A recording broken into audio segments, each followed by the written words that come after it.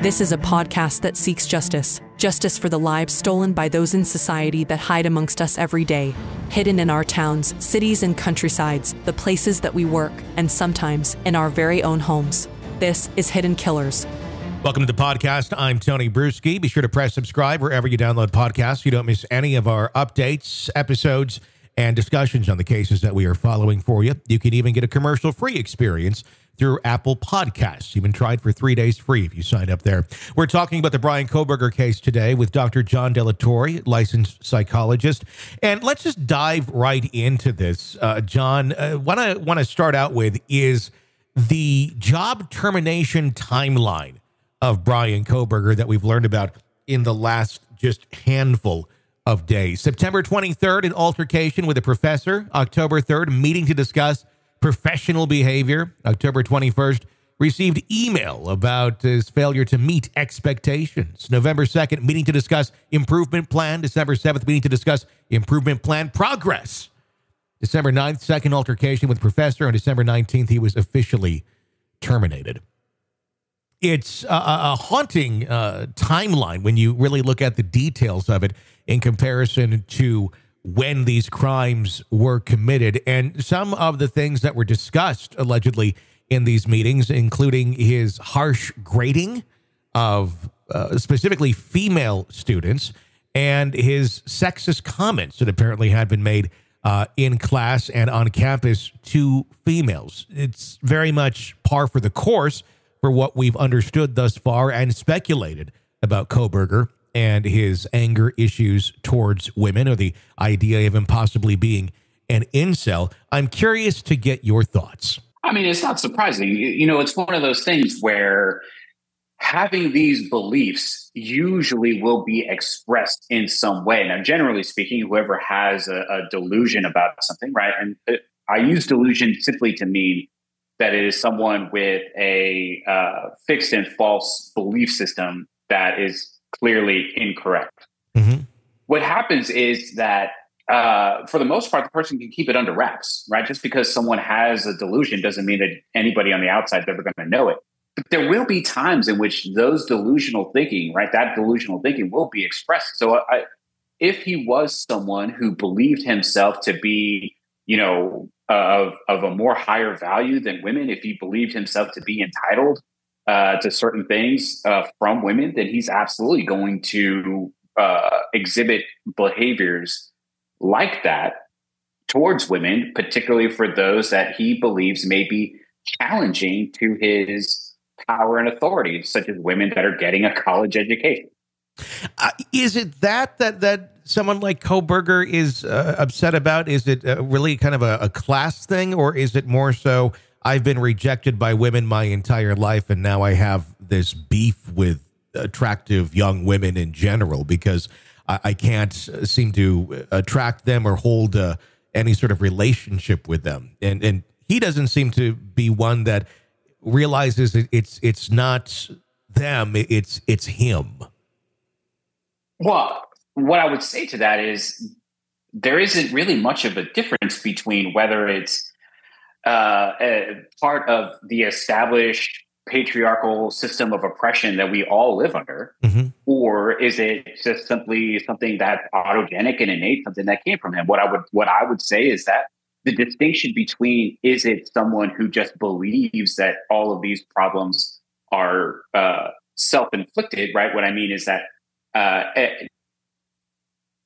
what other people are going through, he only cares about what he's going through, or is it something where there's a much bigger issue at a systematic way of oppression that has influenced him? And I would say they're both one and the same. I mean, one comes from the other. Sure. Whether it's the system influencing him or him influencing the system, either way, this is someone who does not believe that everybody is equal, that he believes himself to be entitled to other kinds of things. And he's demonstrating this by being harder on a group of individuals. Now, whether they're attractive women or not, I think is kind of inconsequential for him. Mm-hmm. I think the target of, the individuals that he potentially has killed, I think that their attractiveness is certainly an aspect, but I wouldn't be surprised if some of the women that he is rating harder than, he didn't view them as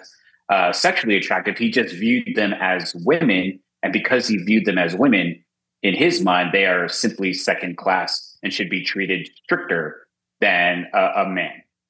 How does one develop that way of thinking? Is that something that is kind of brought on through your upbringing, through parenting, through viewing others' actions, or is this something that, I mean, it almost seems somewhat of a character flaw, of a personality defect, or a personality disorder of some sort, where one has this bizarre view of women, almost wanting to have the relationships, but when he goes to sit down for dinner with one, he's very awkward. He doesn't really know how to conduct himself in a what one consider appropriate way in common society.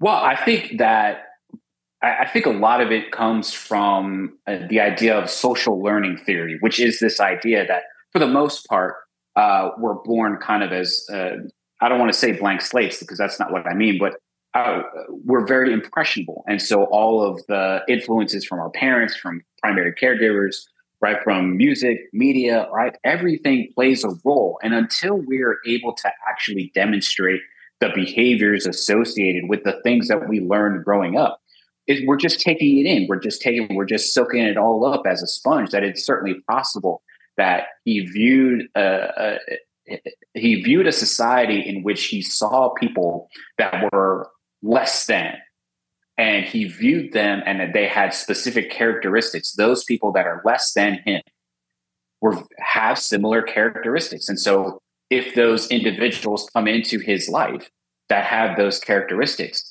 he's not going to know how to interact with them. He's not going to know what to do. He's not going to know what to say or how to be in an appropriate manner, because there's an underlying sense. And I know some people are going to say, well, isn't Dr. Delatorre describing narcissism? I'm not describing narcissism. What I'm describing is a way in which individuals perceive the world around them.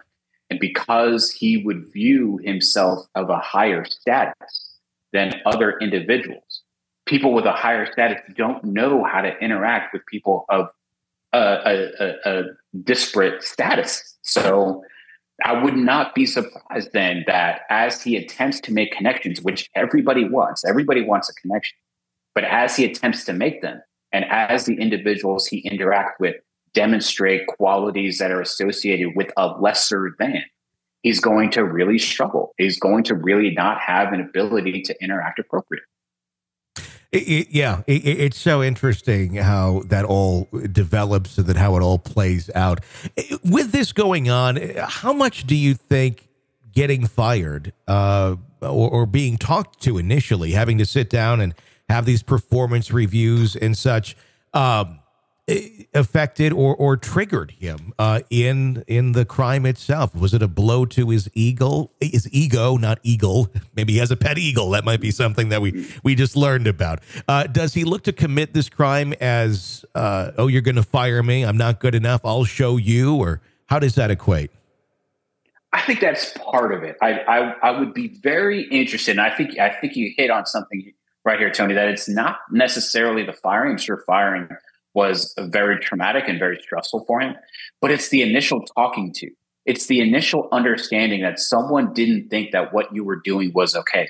And if that individual who did speak to him initially, because I imagine the process is first you get a warning, then it accumulates up until a firing. If that professor was a woman, I could see him starting down the path of, I'm going now to sort of set right. The women in that are surrounding me are trying to bring me down. I can absolutely see that being an impetus. Is it the cause? No, it's not the cause. He chose to do this. He's the cause of why he did what he did. But he has to rationalize. He has to justify. He has to make an excuse in his mind as to why this is okay. Mm-hmm. And I wouldn't be surprised if that was part of the issue that led to this event occurring, right? The 4 deaths that he's alleged to have committed. I wouldn't be surprised if this was the path that got him on the way to do it. I think we've all run across people in our life that kind of have this sort of disposition in their way of living life and how they perceive things and then how they act out, whether it be sexist or whether it be racist or whether it be something that puts them above others in their mind. And it could be income, it could be education, it could be anything that someone puts themselves up onto this pedestal. And then when they get knocked down, it's a much harder blow to them than it is to others. It's the reason why narcissists don't ever want to, and it's difficult for them to ever face what they're doing because it totally shatters their view of themselves. Is there a way, is there anything that can be done in life to prevent someone from going down this extreme dark path? Obviously, many people that we've probably known don't go that far, but the signs are there that if you heard down the road that so-and-so did something like this and you knew kind of how their personality was, I know plenty of people I wouldn't be that surprised with. Well, here's the thing: the person has to want to. Sure. The first thing that is going to be required is a self-awareness, right? An insight that there's something going on, a realization that the interactions that we have with individuals are meant to teach us about how we are interacting with those individuals. They're not meant as slights, although some people absolutely can be very mean and be purposeful in trying to hurt your feelings. That certainly can happen, but that's still a lesson, right? Mm-hmm. The individuals who try to hurt us, right, who are mean to us, they're doing it because they know that they can get away with it. So we have to make the choice to say, those are just words. You're not impacting me. So it requires a level of self-awareness and self-insight that some individuals don't want to have because it is very painful to learn that there are people that just don't like you. And so, it on the path of, stopping the racist and misogynistic to stop this patriarchal system of oppression that we live under, it's going to require that each individual take a self-appraisal and say, how am I contributing to this level of oppression? What am I doing? And how am I going to move forward to break that system? Some people just can't do it.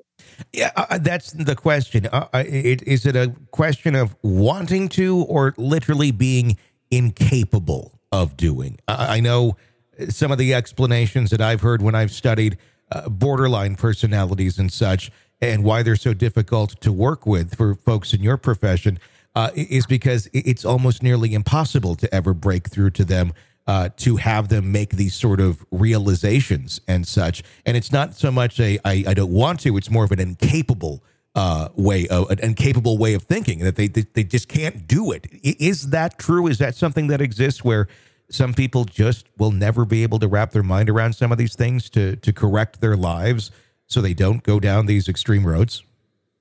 I think so. I think there are individuals that they just don't have the skills necessary in order to do that. But I think for the most part, it is more about a wanting to, because it requires, again, the wanting to change requires pain. It requires stress. It requires a lot of very negative and very difficult emotional states to go through, because you have to recognize that's what makes you a whole human being. Mm-hmm. By simply trying to repress parts of who you are, you only become a portion of who you are supposed to be. And so if you don't want to, and now, yes, again, there are some people that can't, but if you don't want to do it because it's too painful, then you're missing out on a whole experience of life that's there to teach you how to be a better person.